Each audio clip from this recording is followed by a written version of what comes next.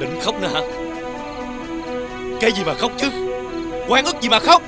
Tôi mới là hành đáng khóc đây nè. Chưa gì đã bị cắm cái sừng dài hơn sừng hươu nữa. Tôi như vậy á thì sao? Còn anh thì sao? Anh coi tôi là cái gì? Từ trước tới giờ anh chỉ coi tôi là một thứ đồ chơi. Khi nào anh không thích thì anh dứt bỏ. Anh chỉ đến tìm tôi khi nào anh muốn lên giường với tôi thôi. Bất cứ khi nào mà tôi nói đến chuyện cưới xin và chuyện tương lai là anh né tránh rồi anh cười nhạo tôi. Bây giờ anh đẩy tôi đi rồi thì tôi phải tìm người khác tôi yêu chứ. Em nói cái gì vậy? Hả? Em nói cái gì vậy? Buông ra. Đau quá. Cô biết cô đang thuộc về ai không? Hả? Cô đang thuộc quyền sở hữu của tôi đó. Tôi nhìn lại cô đi. Hả? Từ đầu đến chân có cái gì không phải là tôi mua hả? Ngang nhiên ôm ấp người khác trước cửa nhà của tôi, còn dám lớn tiếng với tôi nữa hả? Buông ra coi. Anh hiểu cái gì về tôi mà anh dám nói là tôi ôm ấp? Tôi không ngủ với hắn ta. Tôi không ngờ trong mắt anh tôi là hạng gái rẻ tiền như vậy. Anh nghĩ là anh dùng tiền là anh mua được tôi, là anh nghĩ tất cả mọi người đều có thể dùng tiền để mua được tôi à? Anh khốn nạn vậy, đúng không? Cô im đi. Hả? Tôi có bao giờ đối xử tệ bạc với cô chưa? Em là người đầu tiên nuôi dẫn đến gặp mẹ tôi, cũng là người đầu tiên khiến tôi phải đối đầu với người sinh ra tôi. Bây giờ em còn muốn gì? Chưa vừa lòng hả dạ nữa hả? Anh mang tôi đến gặp mẹ anh à? Anh tưởng tôi không biết gì à? Anh chỉ dùng tôi làm công cụ để trả thù mẹ của anh thôi. Anh tưởng tôi không biết chuyện đó à?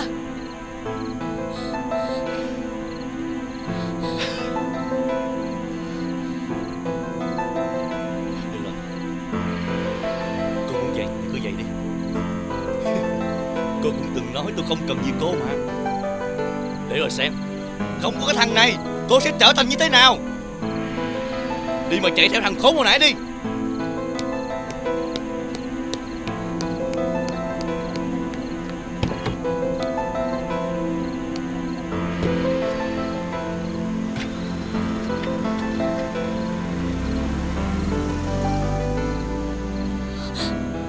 Làm sao bây giờ? Làm sao bây giờ? Nếu ta thực sự bỏ rơi mình thì chẳng lẽ mình phải tìm thấy chỗ chết thiệt? Phải làm sao bây giờ?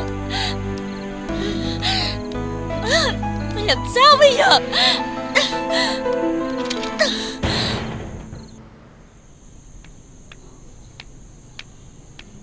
Ủa hết giờ sao cô còn tới? Dạ cháu lên trển có tí việc ạ. Dạ. Dạ.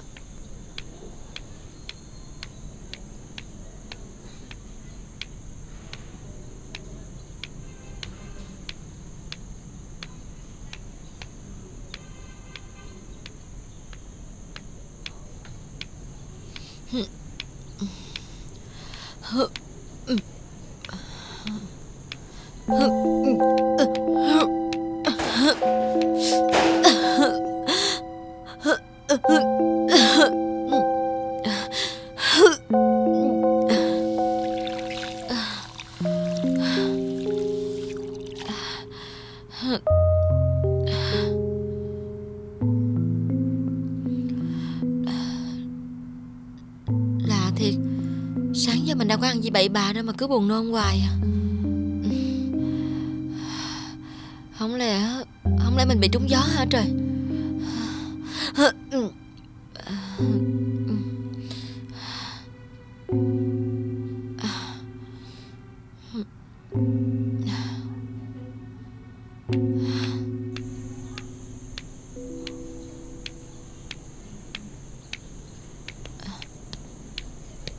Anh. Sao em lại ở đây? Linda gọi cho em nói là có chuyện, cho nên là em định tìm anh đó. Mà tới đây thì em chóng mặt quá à. Chắc là em bị trúng gió đó. Thôi em đi về đây. Em không sao chứ? Em cần nghỉ ngơi không? Hay là để anh đưa em về? Thôi không cần đâu. Em nghe Linda nói là sắp tới lịch làm việc của em á là bị hủy hết rồi hả? Vậy là sao hả anh? Tại sao lại có chuyện đó? Em bình tĩnh đi Tiên. Không sao đâu. Lên phòng làm việc của anh rồi nói. Thôi không cần đâu. Anh nói em nghe ở đây đi. Em có làm gì sai không? Có phải là anh biết chuyện ở ngoài Nha Trang của em á, cho nên là anh trừng phạt em đúng không? Tiên à, em điên rồi hả? Em nghĩ anh là thằng khốn nạn như vậy sao? Em có biết em ra nông nổi như vậy là là tại ai không? Em muốn sống với nghề, em muốn trở thành ngôi sao hạng nhất chứ gì. Được, dễ thôi. Em từ bỏ Vĩnh Nguyên đi, rồi mẹ anh ta sẽ buông tha cho em. Thậm chí là trong một đêm sẽ đẩy em lên thành ngôi sao vedette hàng đầu luôn. Em biết không? Em biết không hả? Anh nói là mẹ anh Nguyên đã đẩy em vào hoàn cảnh này á hả? Có thật là như vậy không? Sự thật là như vậy hả anh?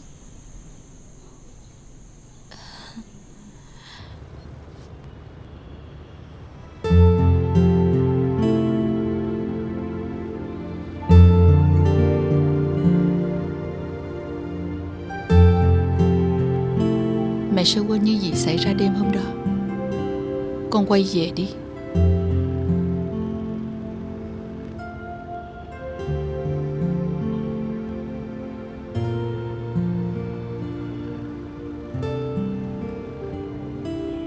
Con xin lỗi mẹ. Mẹ biết là con không thể mà. Con không thể đi ngược lại những gì con hứa với Cát Tiên.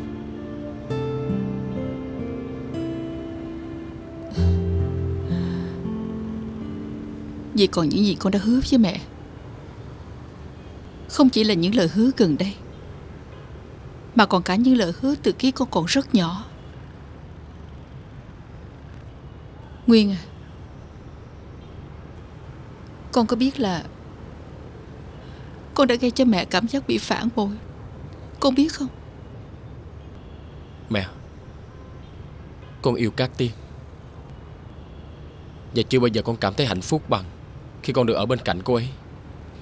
Con không nghĩ là một người tiến bộ như mẹ lại giữ quan niệm sang hèn đó trong đầu. Cát Tiên có gì không xứng đáng làm dâu của mẹ chứ? Con vẫn chưa hiểu sao? Đó không phải là quan niệm hình thành trong đầu mẹ. Mẹ sẽ không cấm cản con yêu. Mẹ sẽ rất vui nếu như con thành gia lập thất, nhưng không phải là với cô ta. Mẹ sẽ phản đối tới cùng đó.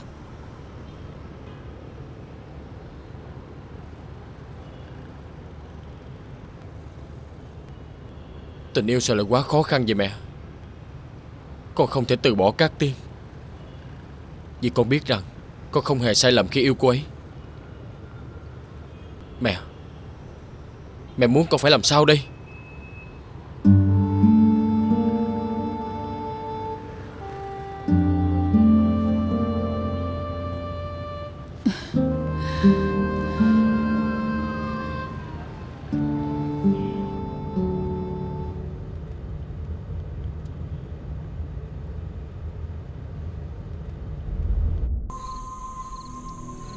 You really clever. You want to see him and have fun with me, and you scare him. I can't believe it.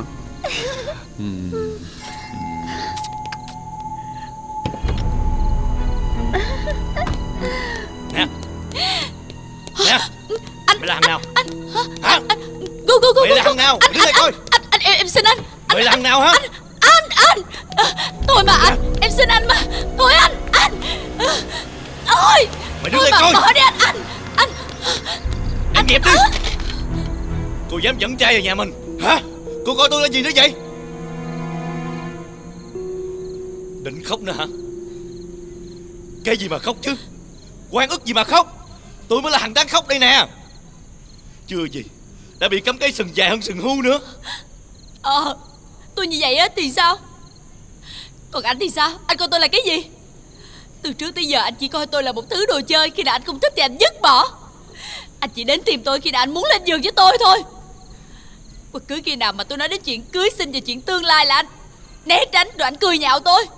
Bây giờ anh đẩy tôi đi rồi thì tôi phải tìm người khác tôi yêu chứ. Em nói cái gì vậy? Hả? Em nói cái gì vậy? Buông ra. Đau quá.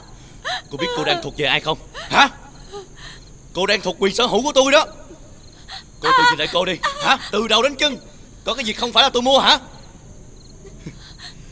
Ngang nhiên ôm ấp thằng khác trước cửa nhà của tôi, còn dám lớn tiếng với tôi nữa hả? Buông ra coi. Anh hiểu cái gì về tôi mà anh dám nói là tôi ôm ấp? Tôi không ngủ với hắn ta. Tôi không ngờ trong mắt anh tôi là hạng gái rẻ tiền như vậy. Anh nghĩ là anh dùng tiền là anh mua được tôi, là anh nghĩ tất cả mọi người đều có thể dùng tiền để mua được tôi à? Anh khốn nạn vậy, đúng không? Cô im đi. Hả? Tôi có bao giờ đối xử tệ bạc với cô chưa? Em là người đầu tiên tôi dẫn đến gặp mẹ tôi, cũng là người đầu tiên khiến tôi phải đối đầu với người sinh ra tôi. Bây giờ em còn muốn gì? Chưa vừa lòng hả dạ nữa hả? Anh mang tôi đến gặp mẹ anh à? Anh tưởng tôi không biết gì à? Anh chỉ dùng tôi làm công cụ để trả thù mẹ của anh thôi. Anh tưởng tôi không biết chuyện đó à?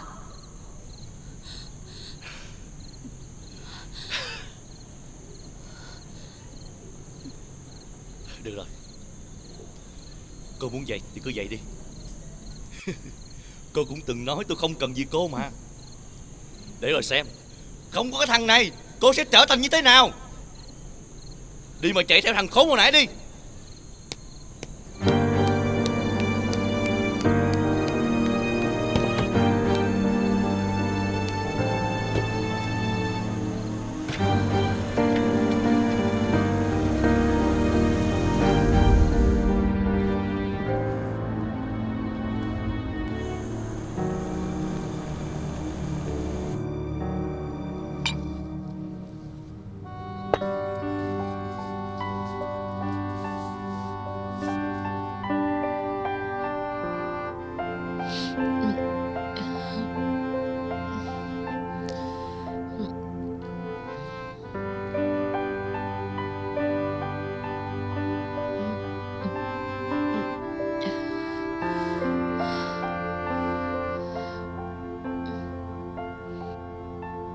Không còn cách nào khác đâu em.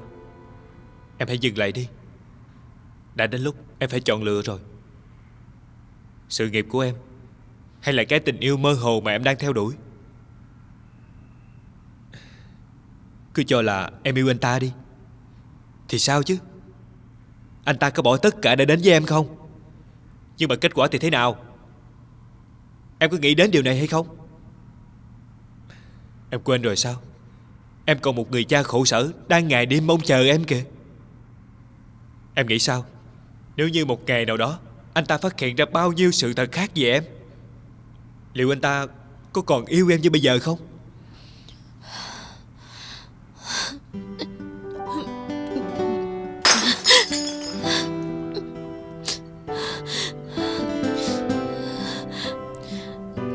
Giờ em phải làm sao đây hả anh Nguyên? Chúng ta thật sự không thể ở bên nhau sao hả?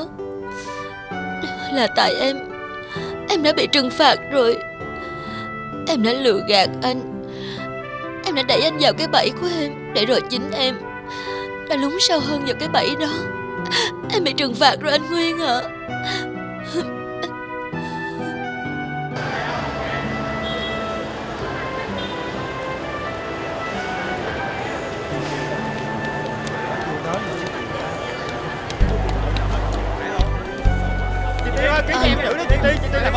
Xin lỗi. Em chờ nãy giờ này, chị Tiên ơi, ký giùm em đi. Anh cho em đi nhờ cái gì? Nhưng mà Quá, chị Tiên ký cho em đi, chị Tiên, ký cho em đi. Chị Tiên. Anh nói chị Tiên ký cho em chữ đi anh. Chị Tiên ơi, chị Tiên. cho xe chạy đi.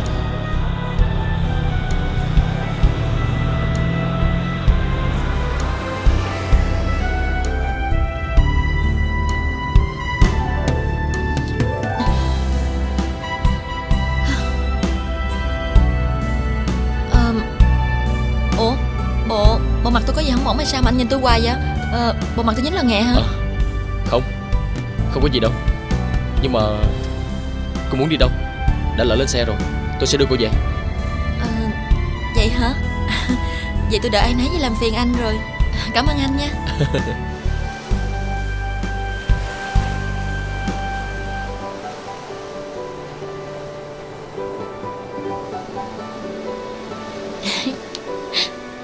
Nè, anh yêu em nhiều lắm, em biết không?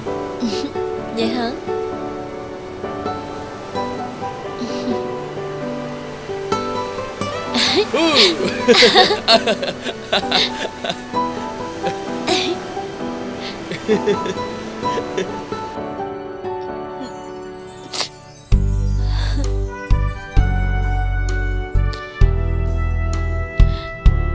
Nếu bây giờ mà anh biết hết tất cả chỉ là một kịch bản hoàn hảo từ em, anh sẽ dứt bỏ em như một miếng giả rách, phải không anh Nguyên? Anh Nguyên ơi, bây giờ em phải làm sao đây hả?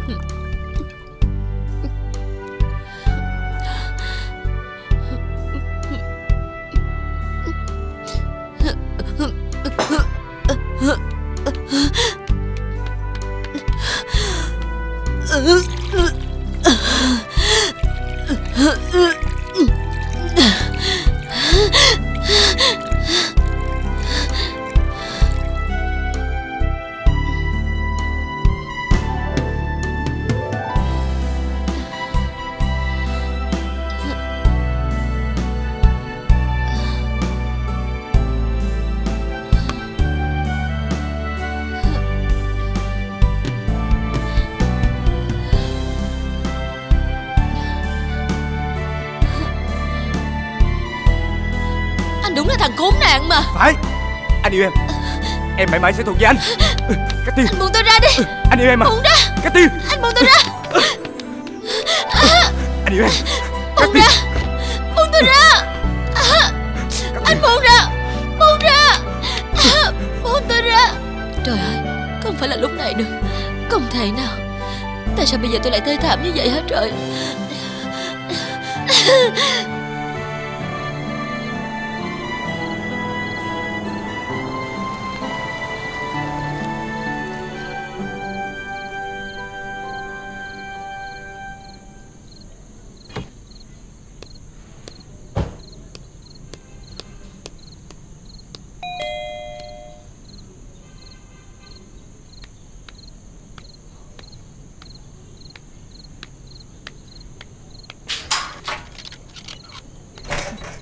Anh còn đến đây để làm gì nữa? Chửi tôi hồi nãy chưa đủ hả? Hay còn câu nào nặng hơn chưa nói, bây giờ quay lại nói tiếp? Thật sự em không yêu thằng đó chứ? Thằng người tay đẹp trai lúc nãy đó. Vậy em nói anh có tin em không? Còn nếu em nói mà anh không tin em thì em có gào thét cách mấy thì anh cũng bỏ mặc em đúng không? Thấy chưa, anh có tin em đâu. Thôi anh đi về đi, đừng làm phiền em nữa.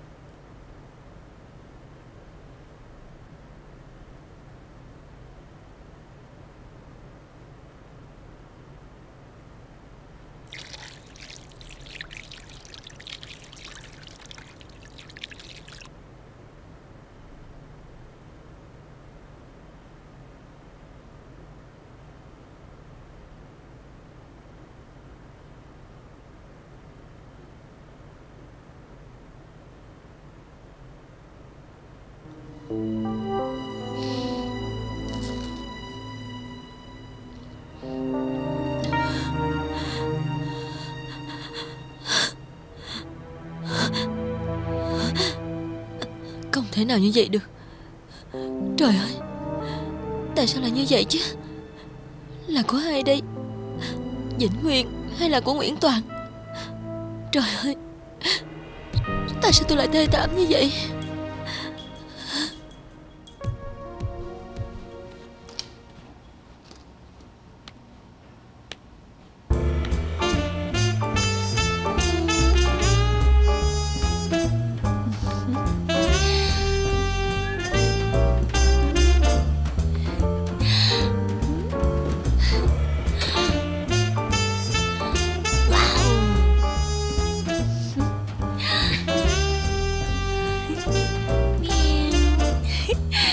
Đúng là con tiểu hồ ly mà.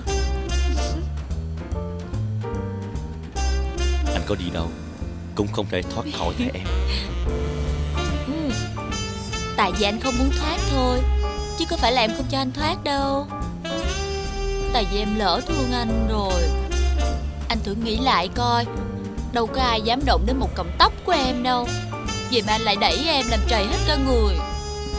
Trầy hết cả người sao?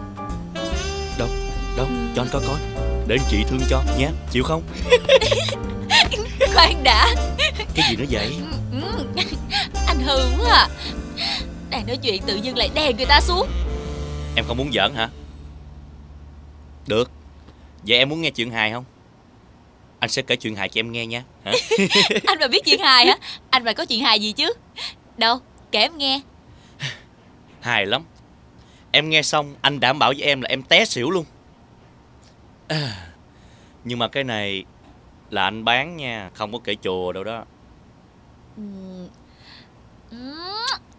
Vậy được chưa? Em chỉ mua với giá này thôi. Còn nếu mà mắc quá thì anh đem chuyện hài của anh về mà ngâm giấm đi nha. Cũng đáng giá lắm. Kể đi. Kể được. đi. Nể mặt em, anh sẽ bán cho em với giá bèo này đó. Nghe đây.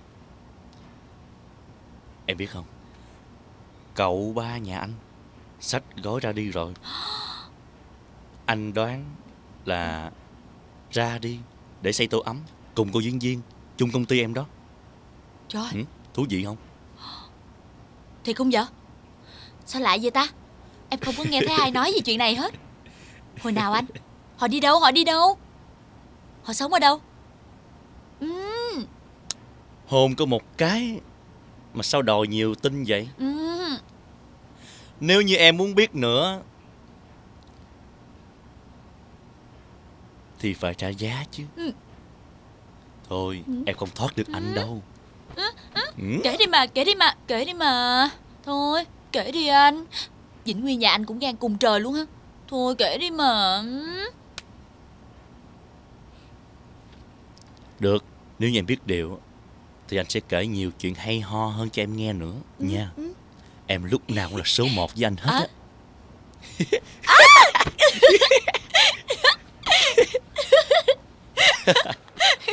Em điên rồi hả? Kết hôn, chung sống. Em nghĩ Cát Tiên là người với em sao? Nhưng mà chuyện này là chuyện 100% từ người nhà của anh Tuấn nói ra mà. Nhưng mà thôi anh đừng có lo. Biết đâu chuyện này đồn đại ra ngoài thì mỹ nhân trong sáng của anh càng ngày càng nổi tiếng.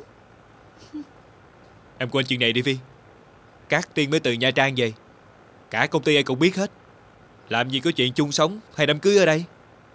Một mình em có cuộc sống ồn ào là anh cũng đủ mệt rồi. Không cần có thêm người khác nữa đâu. Cũng phải thôi.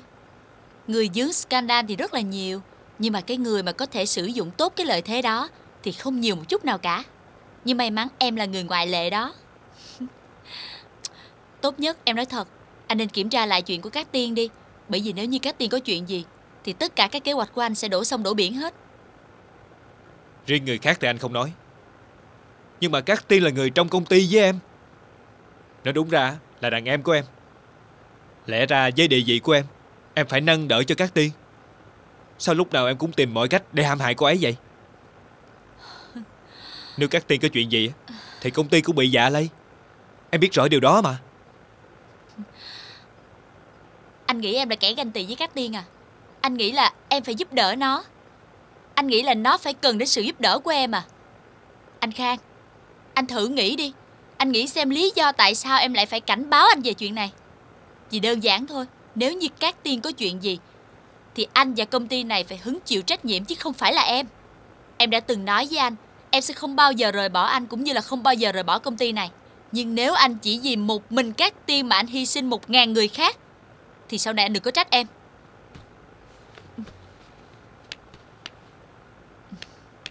Em cũng chẳng hơn gì cô ta cả. Em cũng đã từng tạo ra rất nhiều scandal, nhưng ít nhất em chưa bao giờ buộc anh phải đưa đầu vào để gánh vác. Anh đi đi, cản Cát Tiên lại trước khi mọi chuyện quá muộn.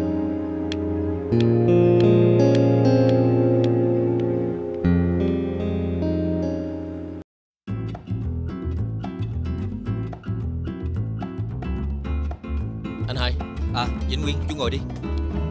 Anh gọi em có chuyện gì gấp vậy? Ăn sáng chưa? Em ăn sáng rồi. Có chuyện gì gấp không anh? Hỏi anh chuyện gì ạ? Cho anh ly cà phê đá đi. Dạ.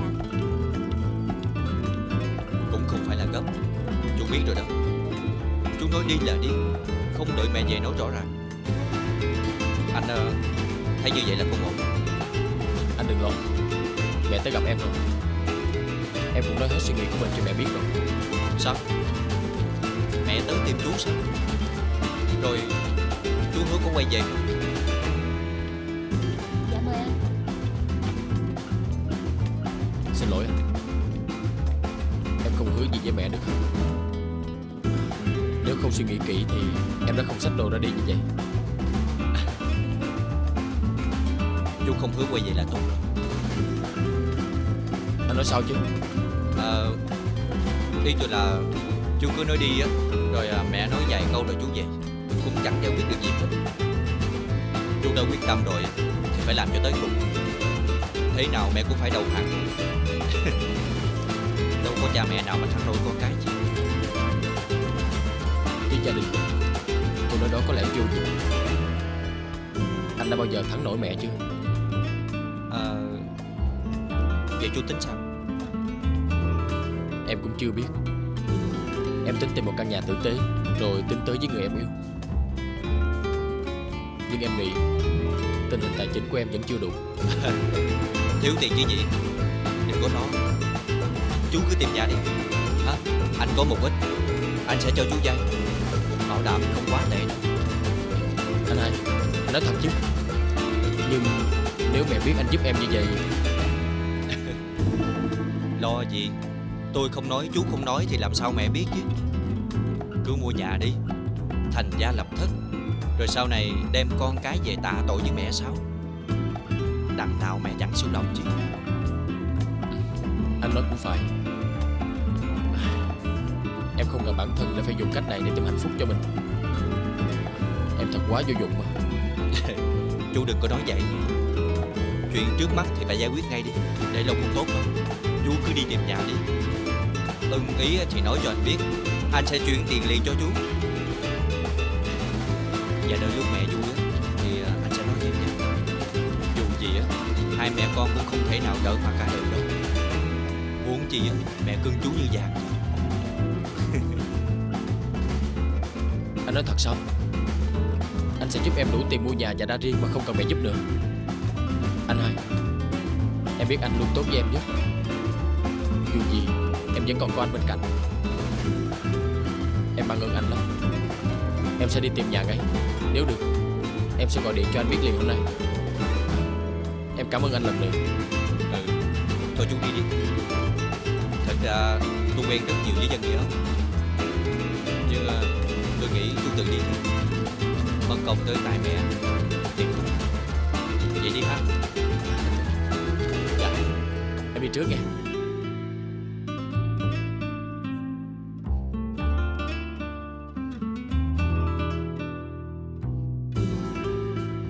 Tôi làm gì mà không giúp chú chứ?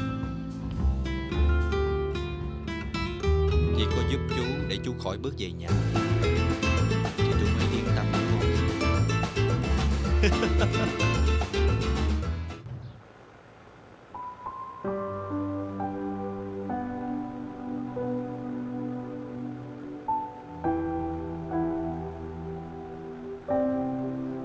Của Vĩnh Nguyên hay là của Nguyễn Toàn đây? Tại sao mình lại có nó lúc này? Mình không thể nào giữ lại cái thai này được. Mình phải làm sao đây?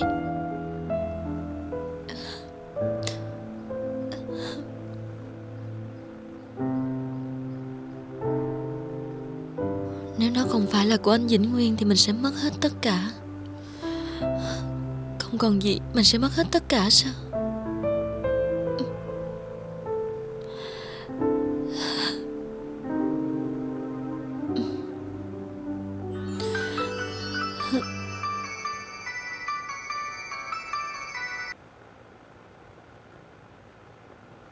Alo. Bà nội, bà có về chưa? Sáng nay có hẹn may cho bà một mớ đồ mới đó. Thức sớm tôi qua tôi đón đó nghe. Về còn hẹn với bên kia người ta giao kịch bản. Bà đem về nhà bà nghiên cứu giùm tôi cái bà nội. Thôi mà tôi mệt lắm rồi. Mới sáng sớm mà. Bà để yên cho tôi ngủ thêm một chút nữa được không? Hả? Thì không trời. Mấy lần bà nói tự đi rồi biến mất tiêu. Ai biết ở đâu mà tìm bà. Lần này á con lại bà. Bà đừng có chơi tôi giùm cái nghe. Thôi đi mà. Bà làm gì bà la tôi xối xả dữ vậy? Cho tôi ngủ thêm chút nữa đi. Dù gì thì bây giờ hợp đồng cũng chẳng còn nữa. Cứ coi như là nghỉ dưỡng đi. Bà nói hay lắm. Bảo đảm bà không có thời gian nhiều để mà nghỉ đâu. Hàm quá. Yên tâm đi. Anh Khang giỏi dữ lắm. Bảo đảm á anh cũng sẽ tìm một đống việc cho bà làm mà thôi. Thôi bà ngủ đi nghe. Chút nữa tôi rước bà cũng được. Nhớ làm ơn ngủ ít giùm cái. Còn giấc ngủ ngàn thu nữa đó. Ừ, tôi biết rồi. Lát nữa tôi sẽ gọi cho bà.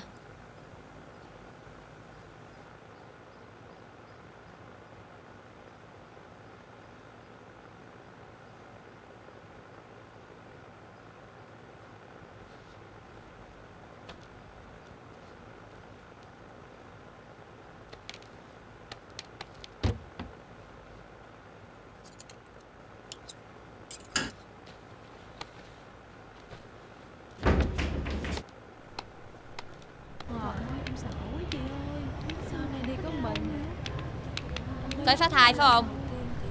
Bao nhiêu tháng rồi? Em...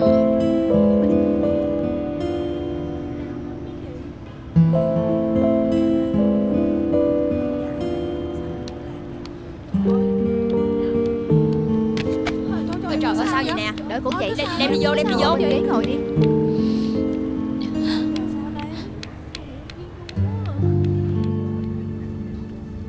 Mình đi đâu vậy cô? Bác cứ chạy thẳng đi, chạy đâu cũng được hết á. Dạ. Tôi muốn đi lanh quanh một lát. Khi nào tới chỗ dừng cô nói tôi nha.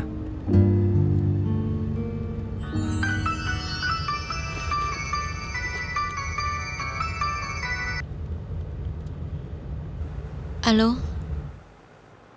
Em tới liền đi. Có vai diễn mới cần ý kiến của em đó. Dạ em đang trên đường đến nè anh.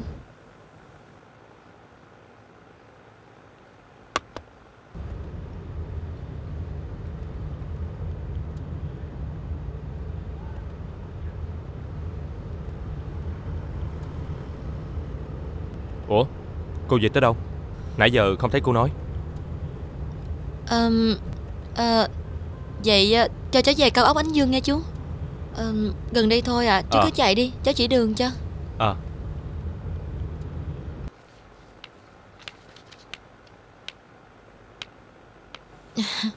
Em xin lỗi mọi người, em có chút chuyện nên em đến trễ.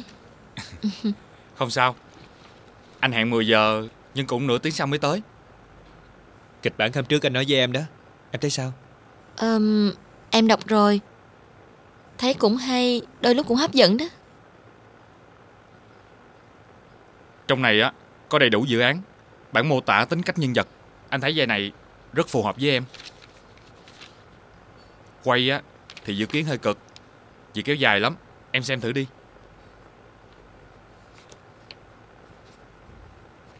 Ủa, hôm trước hình như bản mô tả nhân vật của anh đưa có khác. Nếu tôi không lầm, đây không phải là nhân vật chính trong phim. Như vậy là anh chưa đọc hết kịch bản. Vai diễn này kéo dài lắm, từ 17 tuổi đến 30 tuổi. Tuy nó không phải là vai chính, nhưng xuất hiện nhiều lắm anh. Ủa, cái vai này không phải là cái vai mà em đọc bữa trước sao anh? Tại sao lại có sự thay đổi bất ngờ như vậy? Nó không giấu gì hai người. Gần đây hình tượng của cô Cát Tiên không được tốt lắm. Scandal xuất hiện đầy trên báo. Vai diễn chính á, vốn là một thiếu nữ trong sáng, thì làm sao mà thích hợp được chứ?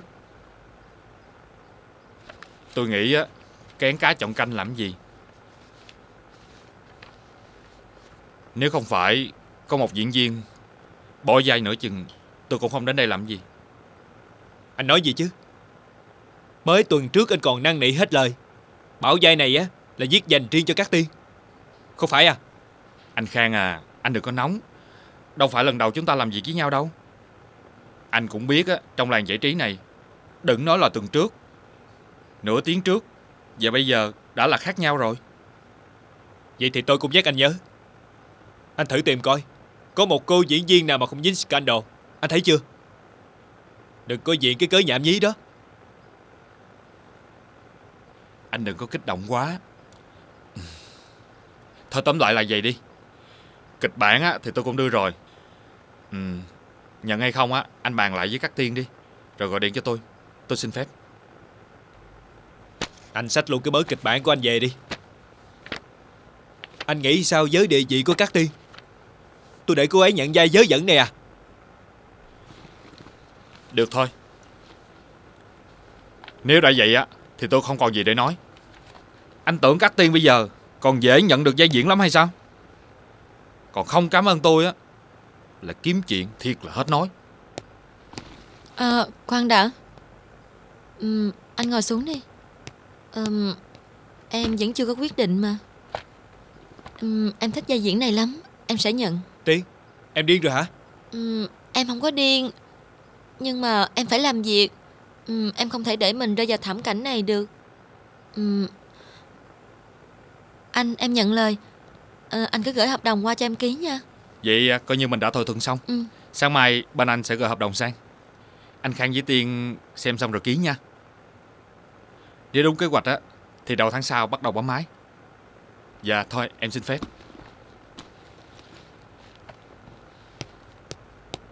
Tiên à, ai cho phép em tự tung tự tác đi ký hợp đồng như vậy hả? Anh Khang à. Tiên, em sao vậy? Tiên à.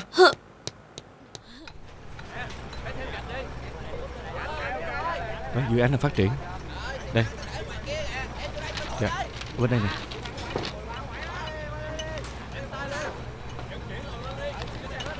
Đây ở khu này nè. Mẹ, Con làm quản lý mà đến giờ này mới có mặt, làm sao mà giải quyết được những vấn đề phát sinh xảy ra đột ngột? đêm qua con thức làm kế hoạch đến khuya. Sáng nay con còn phải chạy đến gặp một số thầu của công trình phụ nữa. Thôi con đừng giải thích nữa. Con theo dõi tình hình sale của dự án này thế nào rồi? Vẫn chưa đi tới đâu hết mẹ à. Con nghĩ là do giá thành còn cao quá. Cuối tuần này sẽ có cuộc họp bàn kỹ về vấn đề này để giải quyết rốt ráo cho xong. Kéo dài đến khi công trình gần hoàn thành mà chưa bán hết dự án thì không hay lắm đâu.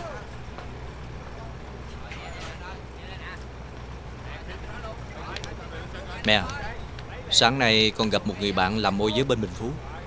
Nghe nói Vĩnh Nguyên định dọa hỏi mua nhà. Nó cũng đi xem mấy căn rồi và sẽ sớm quay lại đặt cọc thôi.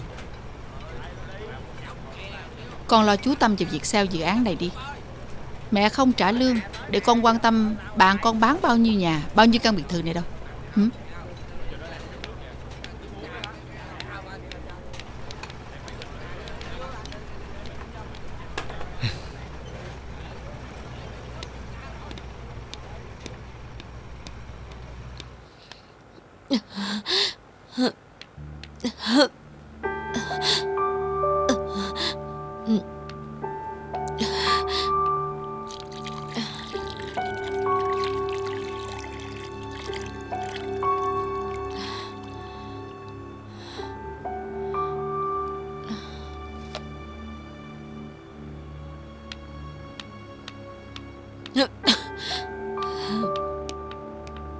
Tiên à, em không sao chứ?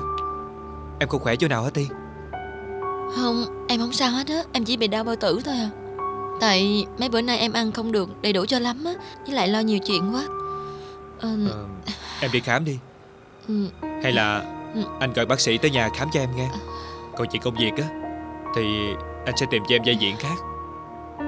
Em không thể hạ mình nhận cái vai diễn đó được đâu.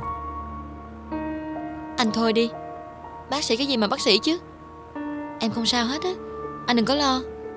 Còn về vai diễn đó, em nhất định phải nhận. Anh cứ cản em chuyện này chuyện nọ, rốt cuộc anh có ngăn cản được báo chí đâu. Báo chí viết tùm lum hết trơn á, nên anh cứ để mặc kệ em đi. Em điên rồi hả? Mà hình như tôi hỏi hơi thừa thì phải. Nếu như em tỉnh táo, đã không xử sự như kiểu này rồi. Mà báo chí viết thì có gì sai chứ. Không phải ngày nào sáng tối em cũng cặp kè với tay đại gia đó, rồi gây ra chuyện này sao hả? Anh thôi đi. Trong công ty này chỉ có mình tôi là đứa gây scandal sao? Tại sao mọi người gây tai tiếng hết chuyện này đến chuyện nọ thì cũng không sao, mà thậm chí còn được lăng xê để nổi tiếng hơn trước nữa. Nhưng tôi á thì không. Tại sao tất cả đều đổ lên đầu tôi hết vậy? Vì người ta đi lên bằng hình tượng khác với em. Có người hấp dẫn, gợi cảm, sexy. Còn có người đi lên bằng thực tài của mình. Mặc dù họ không có nhan sắc, dù là scandal chắc đóng. Còn em kìa. Còn tôi thì sao chứ? Tôi chỉ là một con diễn viên không tài không cán, đi lên bằng gương mặt trong sáng như vậy hả? Nhưng chính tôi đã phá hoại nó. Anh muốn nói như vậy đúng không? Phải không hả? Tiên à, anh không có ý đó. Em bình tĩnh đi. Thôi anh đừng nói nữa. Nhục nhã đến đâu tôi cũng phải nhận bằng được vai diễn đó. Cho anh vừa lòng, cho mọi người vừa lòng, cho họ đừng bao giờ nhìn soi mói tôi nữa. Em làm vậy á thì được cái gì? Em cứu vãn danh tiếng như vậy thì cứu được bao nhiêu? Chỉ bằng em cố rút lui một thời gian, rồi trở lại bằng hình tượng cũ. Khán giả mau quên lắm em à. Em sẽ làm được thôi mà, Tiên. Em không có chờ được nữa đâu. Em mệt lắm, em về đi. Anh đừng nói nữa. Tiên à, Tiên. Tiên, chờ anh với.